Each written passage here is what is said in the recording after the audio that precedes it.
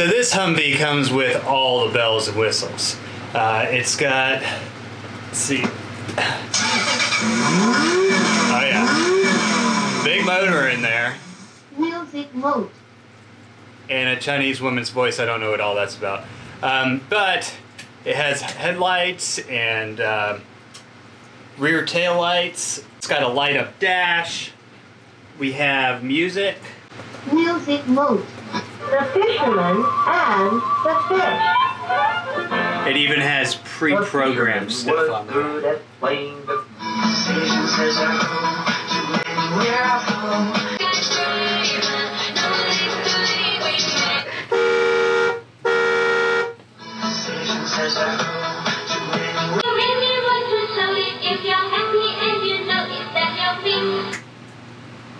Now, of course, it wouldn't be a Humvee if it didn't have leather interior. So it's got some nice leather interior, doors that actually open and close. They latch. It has seat belts, which are fantastic little things. And one of the most important aspects to this Humvee is that it has four-wheel drive. A lot of your typical ride-on toys only have two-wheel drive. This one has four-wheel drive, and it has rubber tires. So living out in the country, that is something that we definitely needed to have in looking at purchasing one of these. We needed to make sure that we had four-wheel drive, that we had rubber tires, things like that. So this is a fully loaded, fully complete Humvee. Plus, for me, it comes with a remote control. So I can literally drive this thing wherever I want it to go. It's like having the biggest remote control car I've ever had. I mean, toys just get bigger as you get older, right? Music mode.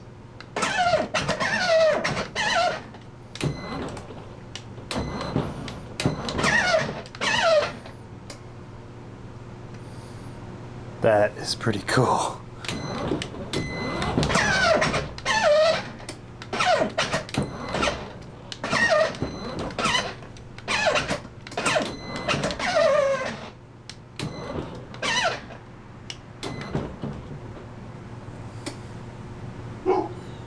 Too cool.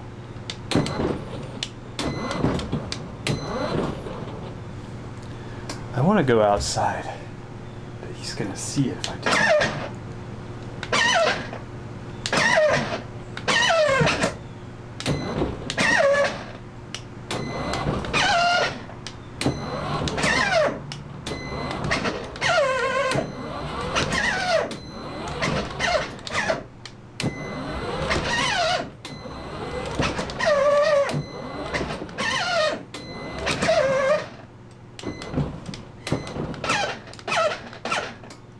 Now, we do have one problem with this Humvee. This is made for ages 4 and under. Our son is 4 years old, but if you've watched our channel for some time, then you probably know that our 4-year-old was actually what they call a preemie, which just means that he came to us a lot earlier than what they had put down for his projected birth date, about 3 months early. So he runs on the small side when it comes to kiddos, and that's something that we have to be careful of, but it's also something we have to be mindful of with stuff like this. He's been looking forward to having a ride-on toy for years, and we just haven't gotten him one. But I think he's gotten to that point now where we want to teach him some independence. We want him to have some independent play, and this is something that we can put him out there on. We've got the remote control. We can feel safe about it. Just watch him have a good time. We could teach him how to take care of it like he would a car or anything else. So there's a lot of benefits to having these types of, ride-on toys for kids. But the problem is mainly that he's just too small for it, even at 4 years old. It was made for 4 and below, but he just doesn't have the length yet to hit the gas pedal to be able to reach the steering wheel and drive comfortably. And the last thing I needed to measure here before I start modifying this, hold on, I wanted to make sure that he would be able to see above this windshield, which I think, looking at it now, I think he'll be okay with the windshield. I think it's just the length, and let's see, so his eyes will sit just above that windshield, so I think he'll be he'll be good on that. But we've got a situation.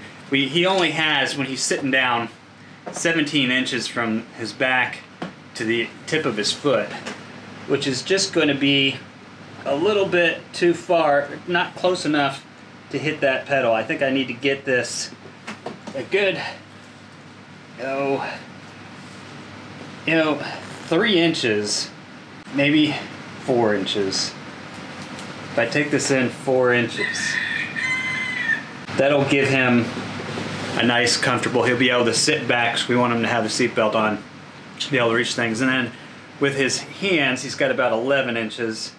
So I guess if he were leaning forward on the seat right now, that wouldn't be a problem. So I may compromise here and do 3 inches, just to not push it too far forward, but to give it a little bit, of a push forward so that he'll be able to comfortably reach that gas pedal. If he has to reach a little bit with his toes at first, that's okay. Abner is one of those kids that grows, he'll grow an inch in 1 month, half an inch in another month.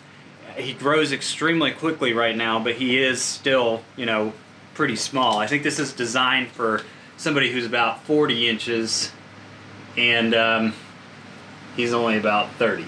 So there's a 10-inch difference in size here that I've got to make up for the driver. So let's get to this. I'm going to show you what I've purchased and how I'm going to design this so that it's still a safe toy. The seats will still be secure. He's not going to come flying out of this thing when he's, rearing around corners. Just make sure that it's something that he can use without us, flipping out and thinking that something's going to happen to him. So I was originally thinking that I was going to have to move this up a good 4 inches, but right now I'm thinking 3 inches will be enough. He's going to lose the functionality of the door, but we could open and close it for him, or he could climb out over the side. I have a feeling he's just going to end up climbing out over the side. So really all I have to do is move this forward about 3 inches and it should be fine for him. I don't need to, move this thing way up like I was thinking I was going to have to do. Of course,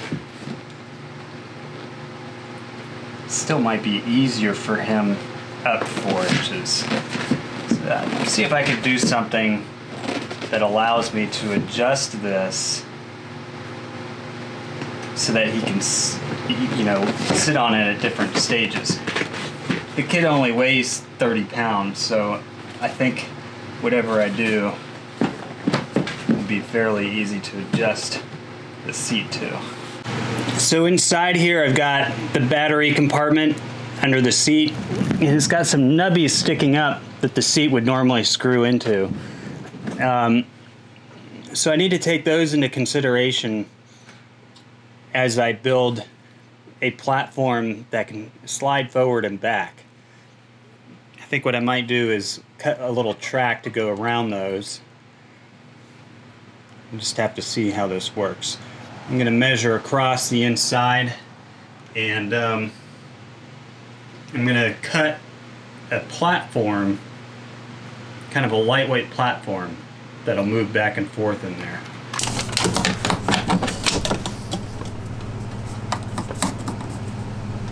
Okay, so I measured the width of it, 19.5 inches, and I don't want, so I want the grain to be running this way so the seat sits across this way, because the grain is strongest going in that direction. So we'll take it across here, 19.5. We'll measure down on the ends here.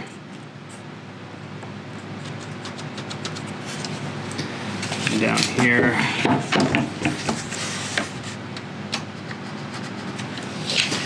And you can see I'm just using about a 1/4 inch piece of plywood, and it's super lightweight. You don't want anything heavy because these cars don't have a ton of power as it is.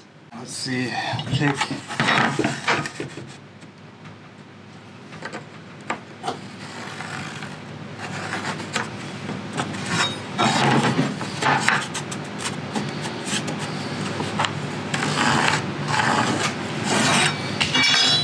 I'm going straight across here.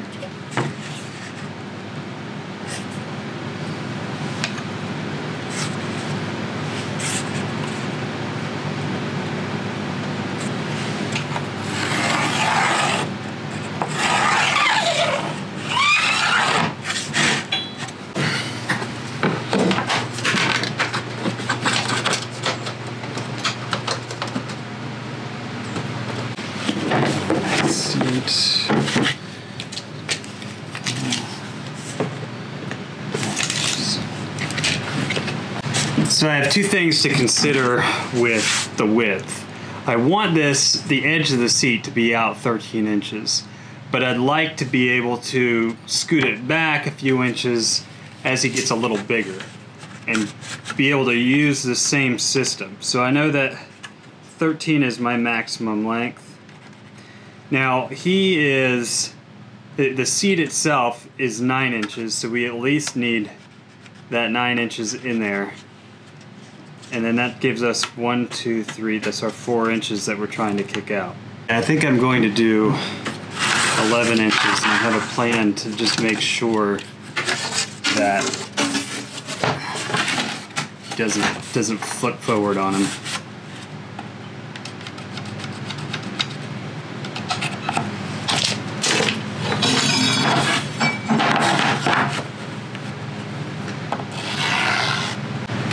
Now I'm actually going to use metal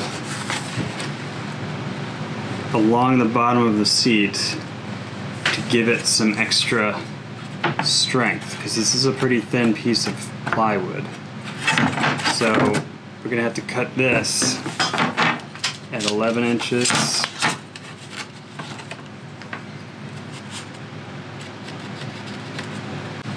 Last thing I think I'm going to do is insert a dowel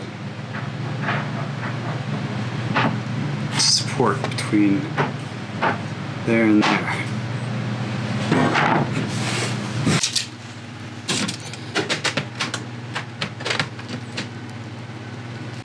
It's 6 inches.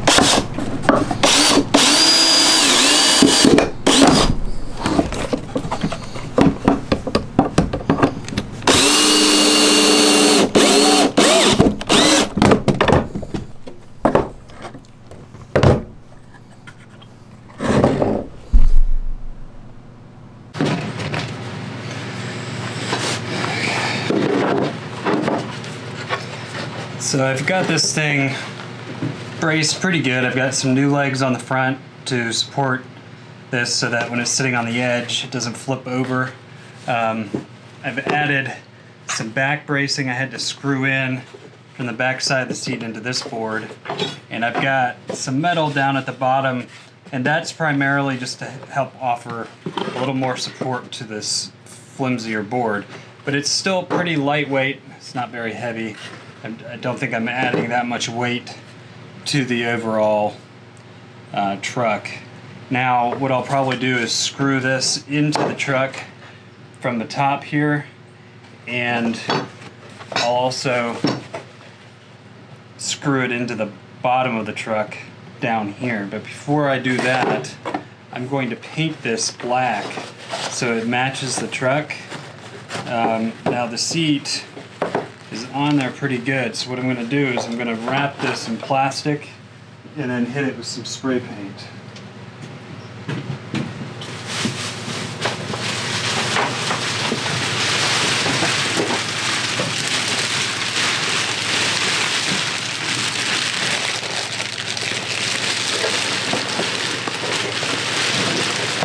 And I can go ahead and just hit this with some black spray paint so it looks like it matches it.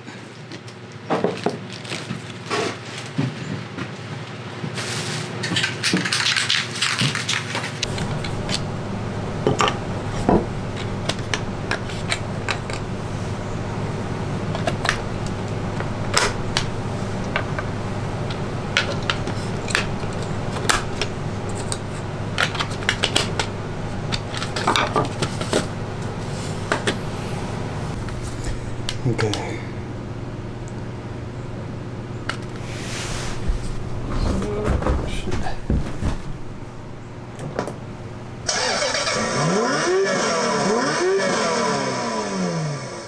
Music mode.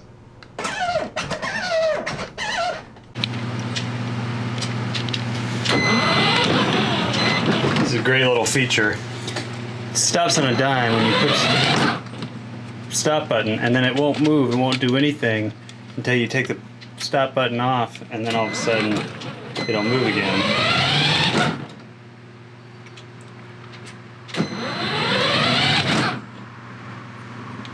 Pretty cool.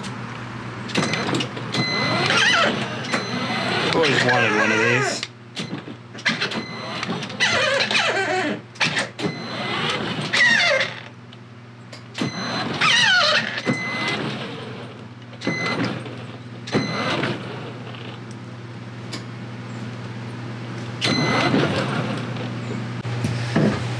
Okay, this has been quite the project here. I'm about to install the seat. I've got it 3 inches off the back, which Shauna and I feel is the best distance for Abner. That gets him up close enough to the steering wheel, close enough to the foot pedal, and the foot pedal on these is kind of off center a little bit, so I think that'll where we have it right now is kind of the perfect distance for him. I'm going to mark where I have this sitting on the bottom with some tape, because what I'm going to do is I'm going to drill a couple holes where my dowels are sitting. I'm going to come up from underneath and screw in. This is a screw on a washer, so I'm going to screw that up from underneath, and then we'll screw down the back side of it. And then I've got a little bit of a gap back here where you can see the wires that I'm gonna have to do something about. But let's get the seat installed first, and then we'll worry about that back there. Oh. Let's see. I need a light.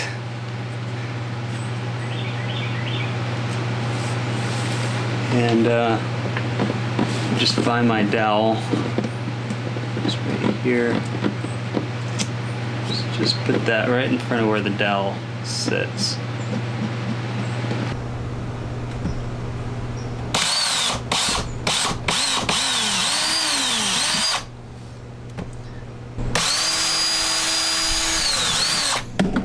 Alright.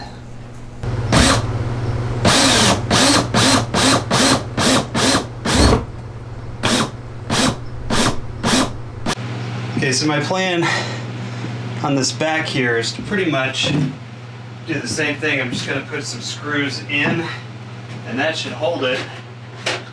Get some screws. I'm hoping I can squeeze this down in there. Yep.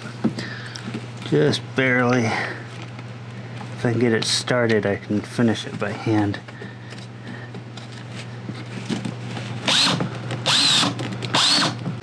Okay, so you can see I've just got a screw on each side, goes down into the plastic of the back of my board, and it is on there pretty solid. I can't lift this up, which is what I was hoping for. Now, what I am going to do here is just cut a piece to cover where the wires and stuff are, so that if he's playing and he tries to put something in the back of this thing, it doesn't cause a problem there, because I don't like that opening. This is where his stuff is supposed to go, but I can see my son putting stuff in there as well. So we'll get that covered up. And on the other side here, I have the screw with the washer around it. It's actually going up through a pretty hardy piece of plastic and then through the frame, because you've got this, I don't know what this foot thing here is, on the outside of the truck, because he's got more chrome on his truck than I do on mine. It's embarrassing. Anyway, so this screw goes up and through the dowel that's coming down from the seat. So it feels pretty sturdy right now. He's not very heavy, he's pretty lightweight. So I'm thinking that this modification will work and be safe. We'll have to keep an eye on it, make sure, but you know, it helps that they build these trucks out of some solid plastic, because you know, I was a little disappointed actually ordering this from Big Green Country out of California. I was hoping it was American made, and then when I turned it on and I heard the voice and the music, I realized that it was not. But it is a pretty decent quality, and we needed something four-wheel drive, and you know, this has motors on each of its four wheels, so it definitely has the power that we need it to. And working on it, modifying it, the plastic's a lot more heavy duty than what I thought it was, because you know, when you first get it and you're just looking at these shiny doors and stuff, you don't think it's very strong, but I don't know. And I like the remote control, but this is how, so I've basically got 4 screws holding this in, which is all they ever really have on these things. So at this point, I've been out here working on this thing for quite some time, and it's Christmas Eve. He's going to get this tomorrow. I think what I'm going to do is call it quits for now, because in his first day of driving this, I can't imagine that he's going to get anything down in that back compartment. So I'm going to wait on that piece. It's something I'll cut and put in there before anything happens to it. But I think that this truck is looking mighty good to go for now. It's got that slight seat modification for Preemie, and he'll be good to go in this well after he's 4 years old. I mean, this is going to be like his little UTV around the ranch. It's pretty awesome. I don't think I would have picked Hummer as my initial style, but it is pretty slick looking, you know. It is a pretty nice looking Humvee. Oh, it's going to be fun when I get it down the steps. I actually get to drive it with the remote. It's Christmas morning and we got to get this thing out of here. Okay, let's see. Unplug it. I didn't do a good job of replacing the charging plug.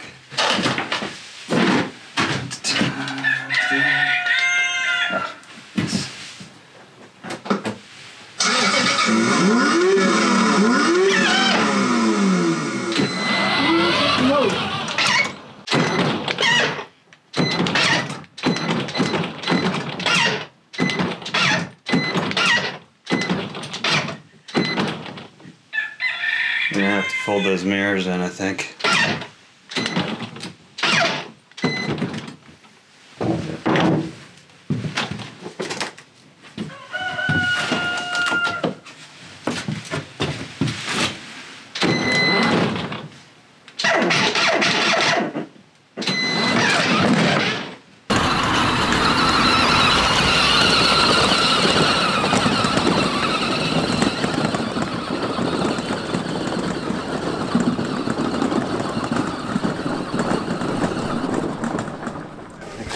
On backwards, so I'm going to flip them around.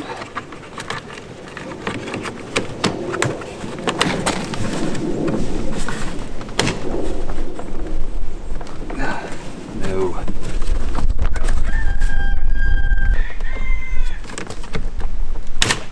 Oh, dang it.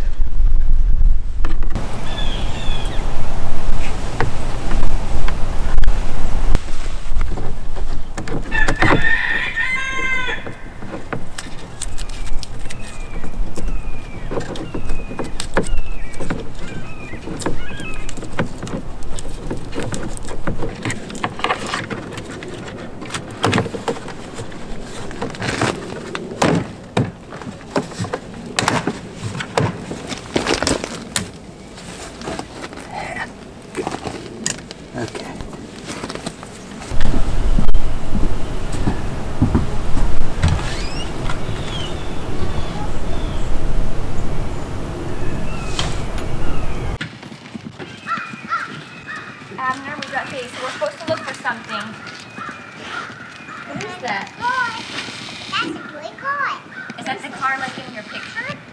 Yeah. Should we go check it out? Yeah. What does this mean? It means it's a mystery. That's a mystery car. It's a mystery car? Yeah. I don't know about that.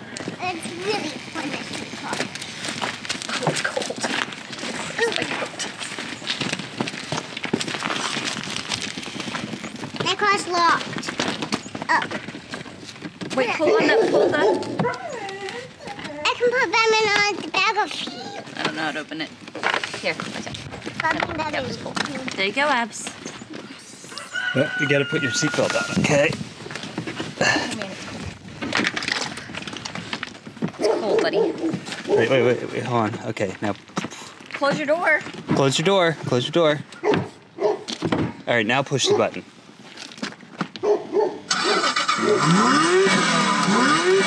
Now, Now. push the gas pedal. Music mode. Put your foot on the gas pedal.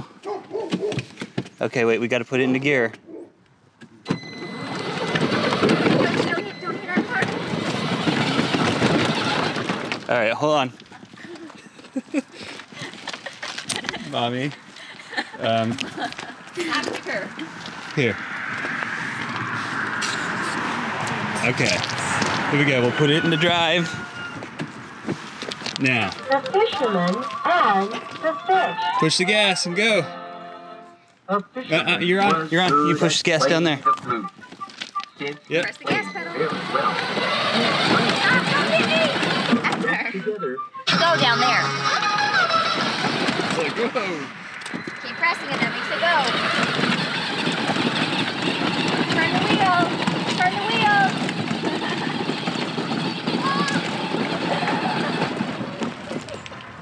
He just said, ah! And then he was looking how to stop it. Good job, buddy. Bring it up here. Turn it towards daddy. Turn it towards daddy. You go. Turn the wheels. There. Good job. Oh, okay. Whoa. Turn. It's not me. You're not. I had to let him. Abner, you had to stop. He ran into something. Here, if you want to go backwards, push this down. Now push the gas and you'll go backwards. No, not that. Push the gas. Yep, there you go. Now, take your foot off. There you go. Now, if you want to go forward, lift this all the way up. Now push your pedal and you'll go forward. Push the pedal like a car. There you go. Now turn your wheels that way. Good job, buddy. He's like, can we turn it? Okay, go inside. Good job.